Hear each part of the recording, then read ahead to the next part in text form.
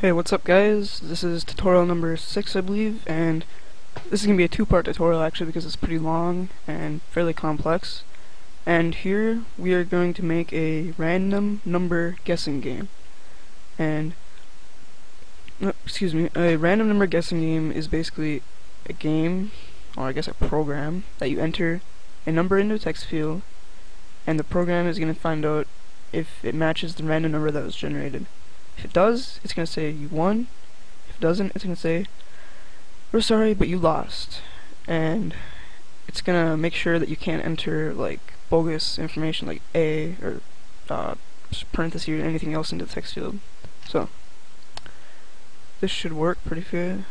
First thing you can do is import a few things. So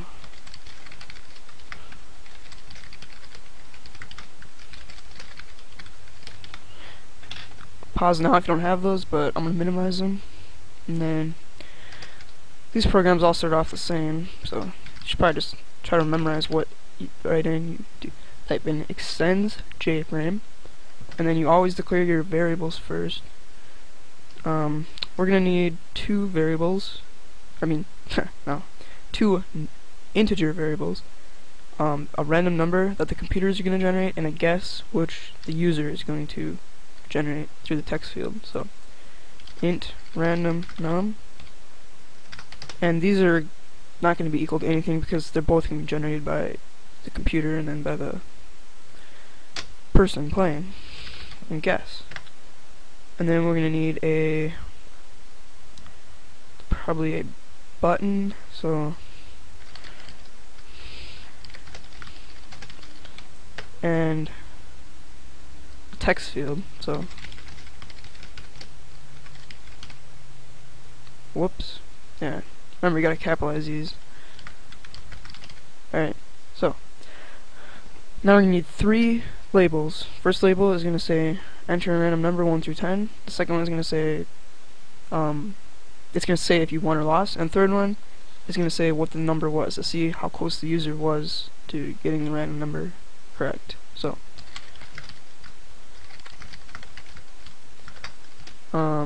I'll call this one the prompt, if I could spell right, label, and then the result label.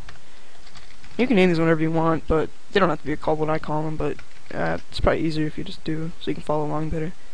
And then the random label. Now, we're done declaring variables, so go down, start your constructor.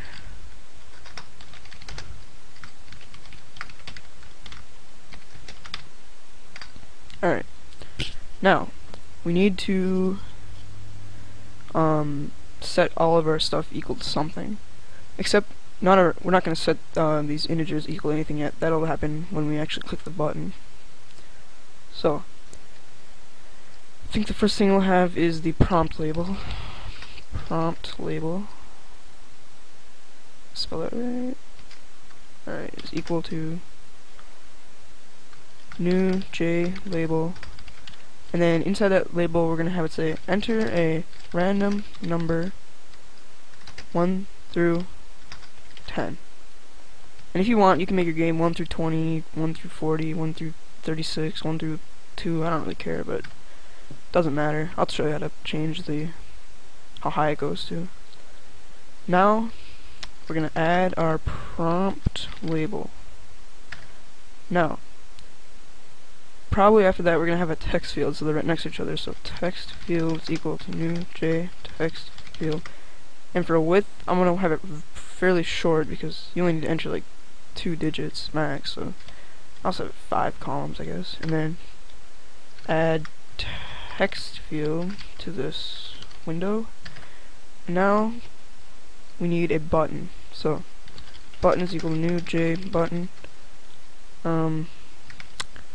Guess, that's the button has a value of guess. That's what it's going to say on the button, so the user knows what to click. And then add button.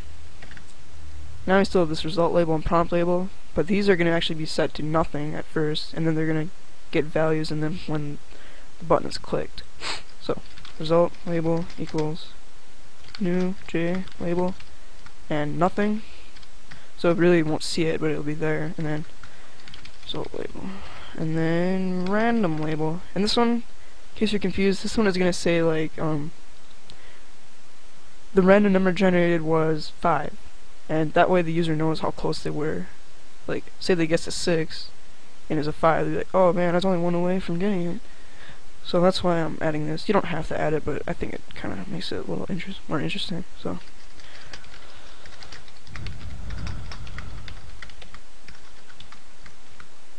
oh my, type right. Yeah, and add random label. Okay.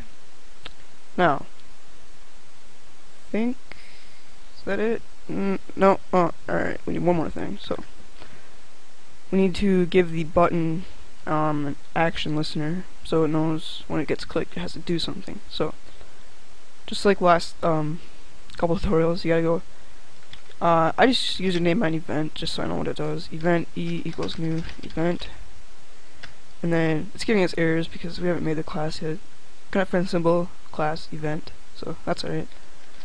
It'll go away, and then button dot add action listener e, just like that.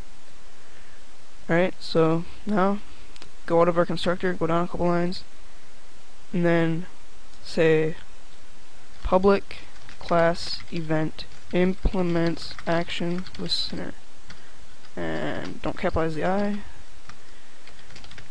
Oh my god, what the heck? Listener. And then it's giving us another error because we haven't made the action performed method yet. So public void action performed action event e.